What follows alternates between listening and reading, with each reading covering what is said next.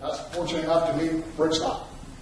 Along the way, you might recall, at the end of 2005, a little storm brewed and blew into New Orleans called Hurricane Katrina. I went down and wanted to do a little work down there and help some people out. And I realized, first off, I wanted to go down there and make a few dollars. But I went down there and you'd heard that they were going to level and bulldoze complete communities, and then they were going to come back in and large national builders like, I don't know, Pulte Homes or Del Webb or somebody was going to come in and rebuild complete blocks of homes. Well, yeah, hundreds of thousands of individual homeowners with hundreds of thousands of individual property rights. There was no way that was going to happen. So we went down and started looking at it. We came up with a portfolio of modular homes, nice, neat little packet. Went down and Larry back there took off and went to Houston and met with a bunch of homeowners. And he sat down, they looked at him and they said, well, Larry, these nice little plans you got here. But to be honest with you, could you just help me rebuild my house? I've got this 2,600 square foot brick ranch home, and it could be rebuilt. And I'd much rather do that than put a double wide trailer on stilts. So we went and looked at it. And I went down, and it was like the Twilight Zone, to be quite honest with you. You walked in and you park in the neighborhood, you look. Grass was growing and trees were blowing and birds weren't singing. That was the weirdest thing. But anyway, it was like the Twilight Zone. But if you look in the windows of all the houses, they were gutted down to the bones. They looked like they'd just been roughed in. So again, I talked with Rick and a few other people, and we said, hey, this is just like the rough-in schedule after you just completed a house. So we knew we could schedule it, but the problem was how do you quantify it? How do you go down and bid the job? That and the homeowners were displaced all over the country, some even here in Kansas City. So we started looking at it, and we decided to design an application that would empower these AmeriCorps volunteers. AmeriCorps volunteer is a domestic version of the Peace Corps, if you don't know. And we decided to build a tool that would empower these AmeriCorps volunteers to be able to provide construction oversight with complete transparency and accountability for these displaced homeowners all over the country. They had access to the homeowners because when they went down and gutted these homes, 4.3 million man-hours worth of volunteer labor went down there. When they went down there to gut these homes, they had to have permission from the homeowners. Well, if anybody's done any marketing is expensive, and if you're trying to find a homeowner on Broadway and you have no idea how to get a lead generated when everybody's in town, can you imagine what it's like when they're displaced all over the country? So that became a primary concern for how to do that. We struggled. We developed this tool. It turned out to work phenomenal. And in conjunction with it, in New Orleans, there was a little fraud. You got $11 billion worth of rebuilding dollars floating around, and you've got storm chasers showing up, and homeowners writing contractors a big deposit check, and the contractor would run off with it, or an honest contractor would come over and work on a homeowner's house and not get paid. So we also created this escrow tool that would disperse the funds and kind of keep everything running smoothly and seamlessly. Rick Stroder, my partner in Liberty Homes, he's got a graduate degree in banking, so he truly understands how to manage money and make these numbers add up. I believe it's kind of annoying sometimes. But he really knows how to keep the numbers averaged and running like they're supposed to. So he worked diligently along with Rick Scott to put together this transparent, accountable escrow system that banks could then use their money and deposit it in an escrow account, and it would be deposited as work was would be paid out to contractors as work was being completed.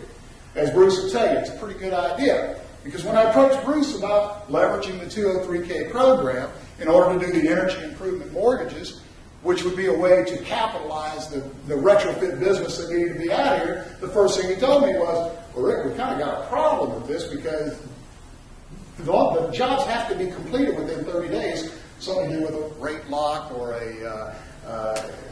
and he can get into it a little bit more. That's his thing. But so now I have a timetable. The jobs have to be completed within 30 days. The funds have to be dispersed within 30 days, within 30 days of closing. So now we have a tool in place the contractors can make available to homeowners. Again, 750,000 homeowners in Kansas City that could use this. What if we took programs like the Home Performance with Energy Star, Kansas City Power and Light, and MGE's rebate program, and what if we got a homeowner who was selling their house to go ahead and have an energy audit done in their house. But let's marry that energy audit up. Instead of just doing an energy audit, let's go ahead and tie that to a HERS rating. A HERS rating is required in order to get this energy improvement mortgage. Well, the problem is people qualify for mortgages. Homes qualify for energy improvement mortgages. So you have to scope the house. You have to pre-package the home.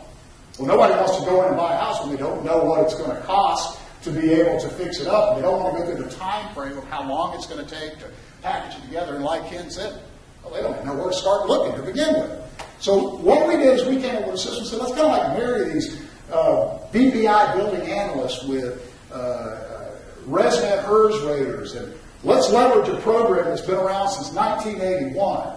Let's use the technology of the internet. Let's use the study, the principles and the theories that were taught in the industrialization of the residential construction industry. We have an opportunity to do it right. And then lo and behold, what do you see Vice President Biden on the news here a couple of weeks ago giving a half-hour speech about this program called Recovery Through Retrofit. You may have seen in the New York Times, if you go online, there's a program out there called Cash for Caulkers. I think that's a pretty catchy name.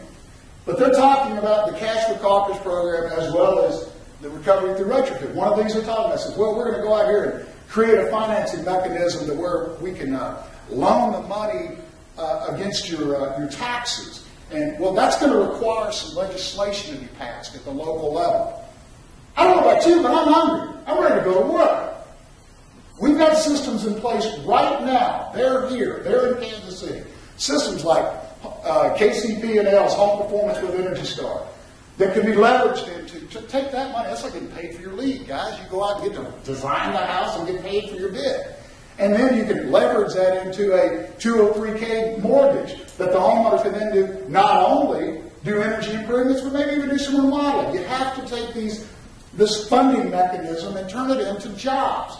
And at the end of the day, that's what we need. So that's what we put together. That's the essence of what we're trying to do. And I don't know, I bored you guys yet? Or? I get a little amped up here at times, and you think I like to hear myself talk. But at the end of the day, Charlotte's going to come up here and give you a more in-depth into the mechanics of how it works. But what we're really talking about as a home builder, the first thing I have to do is I have to design the house before I can build it. So they're design-build projects. What energy auditors do and what HERS raters do is they design the retrofit project so that we can perform these energy-efficient design-build projects. It's taking the disciplines of a normal construction industry, the way we've been doing it for decades, but applying it to the green industry to create green jobs, except we're doing it better because we've got better tools to do it with. Thank you very much.